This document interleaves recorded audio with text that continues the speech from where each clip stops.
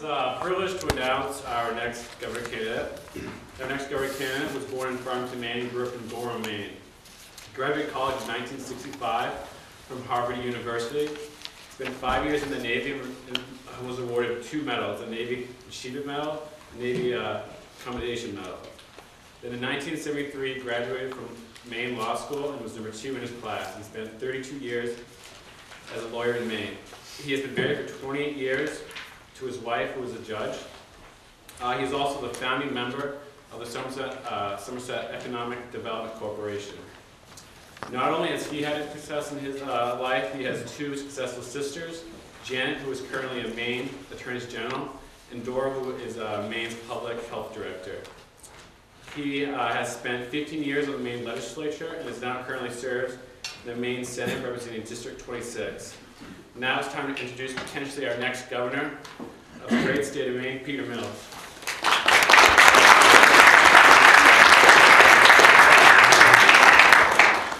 Well, thanks for showing up. This is a good crowd.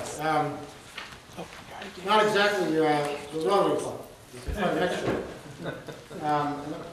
Always in doubt what to do with a mixed crowd like this. We're as candidates, we're often compelled to speak in different modes, somehow to reflect the tenor of the audience. And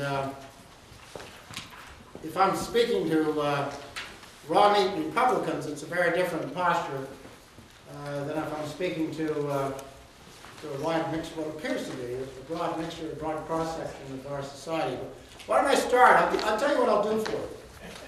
I'll give you 4 minutes of a Republican stump speech, all right?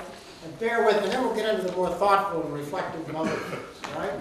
So this is how it works if I'm in front of a Republican caucus down east somewhere, and we're dealing with Tea Party people and right-wing people and big people who are of a very conservative disposition, want to hear something really bad about Democrats and Baldacci and the miserable 35 years that we've spent in the minority in this state, how the state has all gone to hell because of the Democrats have been in charge of everything and the Republicans haven't been able to get a foothold.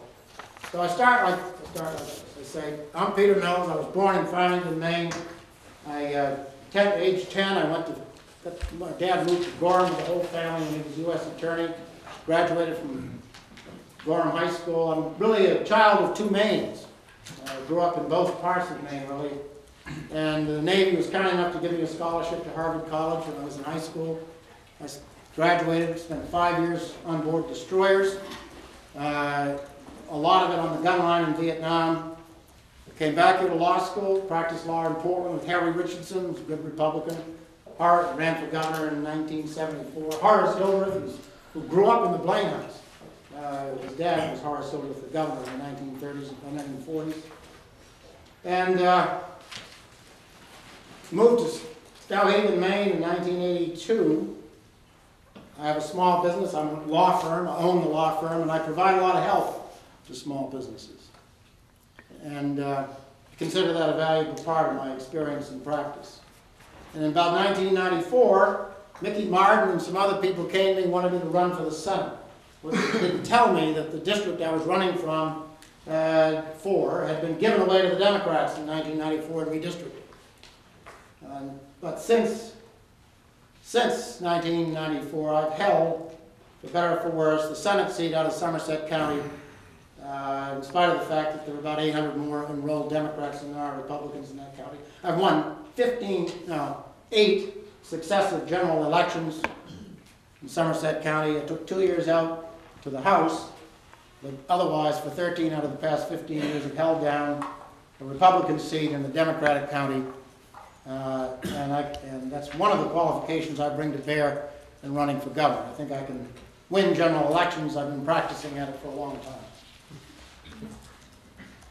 The question that you Republicans need to ask yourself about the next governor of Maine is this. 2 questions.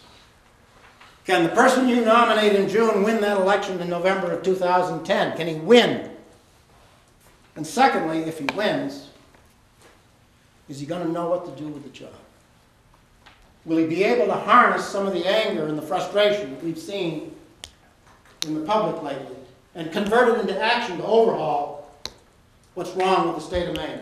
One of the good things about this clean election system is it forces people like me to get into people's living rooms and find out what they're thinking.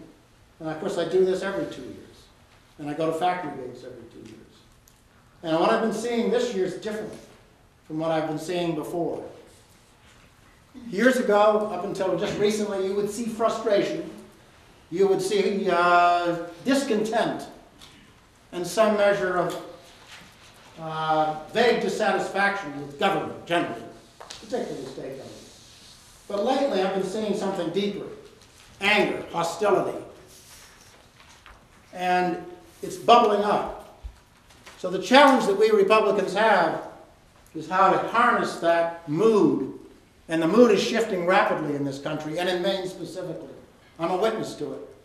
To capture that mood, to win an election in 2010, and put somebody in the governor's office who can take that mood and convert it into action and bring about systemic change in this state that's been overdue for 35 years.